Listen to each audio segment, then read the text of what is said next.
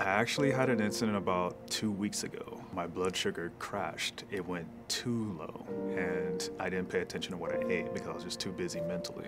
I remember laying down while the kid was playing the video games, and I just told him to turn it down, and I just went to sleep. I had cellulitis, it almost killed me. I had hurt my foot. I didn't even know what cellulitis was. And I go, man, my leg is really warm. I don't know what's going on. I didn't know what it was, I thought I'd burn myself in the shower maybe.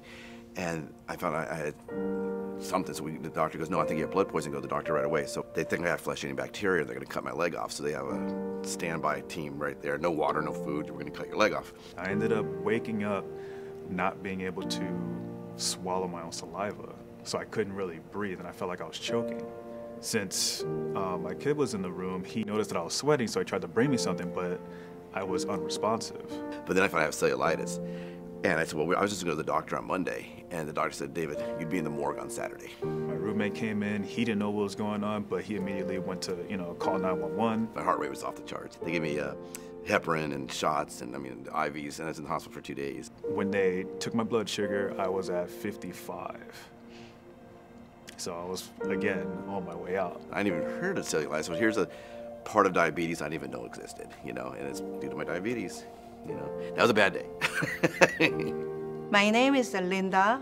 My name is Moses. My name is Ed. My name is Shadi ul Hanif. My name is David, and I'm living with type 2 diabetes. I'm 53 years old. Was diagnosed in 2006. I thought I knew something was wrong. I had high blood pressure and high cholesterol, but I was thirsty all the time. Very tired. Morning time wake up, very tired, so tired. I was wondering what was going on. I was kind of scared because my mom had diabetes, my father, my grandmother had diabetes, so I sort of knew it might be coming. And everyone in my family, I have a large family, and everyone has it. Father's side, the whole family, my aunt, my uncle.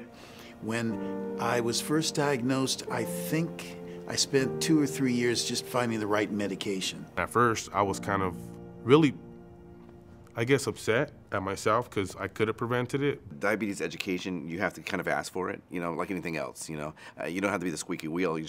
Sometimes in the military and the VA, it's not that there's not a program, it's just that you don't know there's a program. So then you got to kind of find it yourself, and then you tell somebody else. A lot of stuff I've heard about, I've actually heard from other veterans. I wish there was a better system to get that word out. Sometimes, people say to the diabetic, they don't eat much. They eat very little bit. It's not right. Have to eat. One thing I wish I would have known back then, and probably would have helped me along the way, would have to be nutrition consciousness. In my school, sometimes we had cheeseburger days from McDonald's, so they weren't really too conscious of what they were feeding us or what was going on. My name is Sheehan. I am the co-founder and president of the Peter Sheehan Diabetes Care Foundation, the PSDCF. My husband was a very, very kind man, and he just wanted to help everyone. His goal would be to see a world without type 2 diabetes, and that is what the foundation's goal is, and that is our mission. I'm Patrick Sheehan. I'm the co-founder and vice president of the Peter Sheehan Diabetes Care Foundation, and Dr. Sheehan was my father.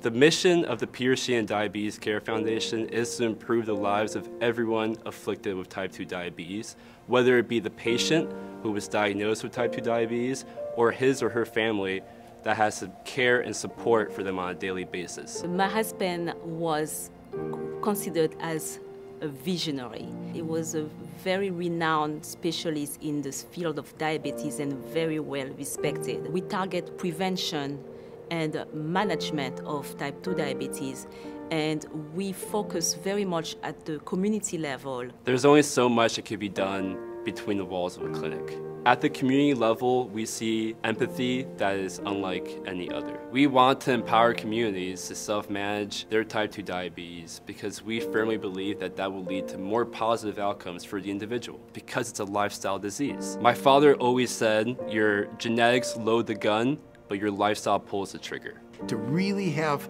optimum health, we have to be pioneers. We all have to. Every individual has to say, I'm going to find a better way to do this. I'm going to find a better way to live my life. And when I find it, I'm going to enthusiastically share it with others. The healthcare industry is at a tipping point, and we see an opportunity to significantly improve the state of type 2 diabetes care all around the world. My father was a very empathetic man, and one of the things he taught me is you can find gratification and meeting the needs of people without any expectation. And that's one of the things that fuels my passion with this foundation. My husband was very passionate about his work, and we are committed to continuing his legacy at the Peter Sheehan Diabetes Care Foundation.